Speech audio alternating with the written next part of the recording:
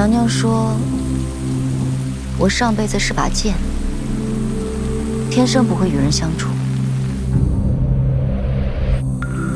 还说不要轻易爱上男人，但要有一个属于自己的孩子。娘娘的遗愿，我一定会完成。所以，放开我！你为什么不愿意跟我生孩子？哎，还不过来帮忙！这也能帮忙？男人嘛，我绝对不会和合作伙伴有任何的感情牵绊。哎，你这是强抢民男！女人嘛，你敢说你对我没有一点动心？感情嘛。刚刚看如意姐的眼神不一般哦，你是不是对如意姐有点那个了？你是朱一卫左使，我是六道堂副堂主。如果我们能早点遇到，会不会更好？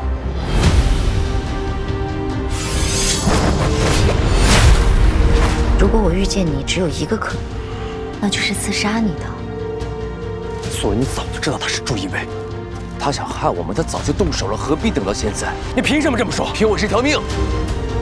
你在骗我，你在利用我。既然我说什么你都不相信，那你就杀了我！你当真以为我不敢？我没有以为什么，我只想救你。安国长庆侯李弘光参见陛下。师父，为什么不杀了他？是不是真的喜欢他？我是个新犯，你是贵人。昨晚已经过去了。我从小就在冷宫里长大，宫里的阴谋诡计，那不是我想要的生活。你总说我喜欢独自行动，这一回你陪我一起去，好吗？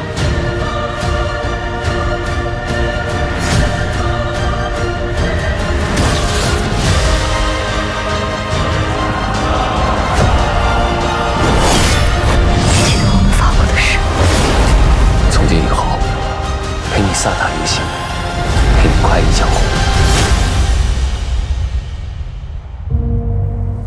你现在不是一个人了，我就在这等你。